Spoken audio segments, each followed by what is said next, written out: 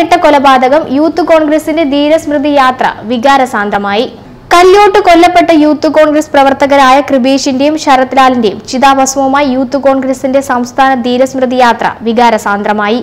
വിലാപവും വേദനയും ഘനീഭവിച്ച അന്തരീക്ഷത്തിൽ ഇവരുടെ ശവകുടീരത്തിൽ നിന്ന് ദേശീയ അധ്യക്ഷൻ കേശവ് ചന്ദ് യാദവ്, സംസ്ഥാന അധ്യക്ഷൻ ഡീൻ കുര്യാക്കോസ് എന്നിവർ വ്യാഴാഴ്ച 11 മണിയോടെ ചിതാഭസ്മം ഏറ്റുവാങ്ങി. കൃപേഷിന്റെ ബന്ധു ശ്രീനന്ദൻ, ശരത്ലാലിന്റെ ബന്ധു ആദർശ് എന്നിവർ ചിതാഭസ്മം അടങ്ങിയ കലശം കൈമാറിയപ്പോൾ അന്തരീക്ഷം മുദ്രാവാക്യങ്ങളാൽ മുഖരിതമായി. ഫെബ്രുവരി 17 ഇരട്ട കൊലയ്ക്ക് ശേഷം കല്യോട്ട് നടന്ന ആദ്യ പൊതുപരിപാടിക്ക് സാക്ഷ്യം വഹിക്കാൻ സ്ത്രീകളടക്കം 100 കണക്കിന് പ്രവർത്തകരെത്തി. കൃപേഷിന്റെ അച്ഛൻ കൃഷ്ണൻ, സഹോദരി കൃഷ്ണപ്രിയ, ശരത്ലാലിന്റെ അച്ഛൻ സത്യനാരായണൻ, സഹോദരി അമൃത, മറ്റു ബന്ധുക്കൾ തുടങ്ങിയവരും എത്തിയിരുന്നു. ശവകുടീരത്തിൽ തൊട്ട് ആർത്തലച്ചുകാരനെ കൃഷ്ണപ്രിയയും അമൃതയും സമാധാനിപ്പിക്കാൻ നേതാക്കളും ബന്ധുക്കളും പാടുപെട്ടു. കൊല നടന്ന താന്നിത്തോട് കല്യോട്ട് റോഡരികിൽ നിന്ന് 50 മീറ്റർ മാറിയാണ് ഇരുവരെയും സംസ്കരിച്ചിരിക്കുന്നത്. പ്രത്യേകം തട്ടുതിരിച്ച ഈ സ്ഥലത്ത് പുഷ്പാർച്ചന നടത്തിയ ശേഷമാണ് കലശങ്ങൾ കൈമാറിയത്. അലങ്കരിച്ച വാഹനത്തിൽ സൂക്ഷിച്ച ഇവ പ്രവർത്തകർ ജാഥയായി കല്യോട്ട് ടൗണിലേക്ക് കൊണ്ടുപോയി.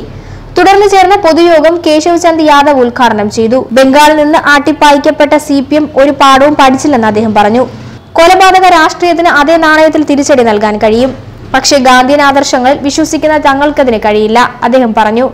പെരിയയുടെയും കല്യോട്ടിന്റെയും കാസർഗോഡിന്റെയും ദുഃഖം കേരളം മുഴുവൻ എത്തിക്കാനാണ് യാത്രയെന്ന് സംസ്ഥാന പ്രസിഡന്റ് ഡീൻ കുര്യാക്കോസ് പറഞ്ഞു. മാർച്ച് 5 തിരുവനന്തപുരം തിരുവല്ല പരശുരാമ ക്ഷേത്ര തീർത്ഥത്തിൽ ചിതാഭസ്മം നിമജ്ജനം ചെയ്യും. അന്വേഷണം.com വേണ്ടി അനോമ തോംസൺ.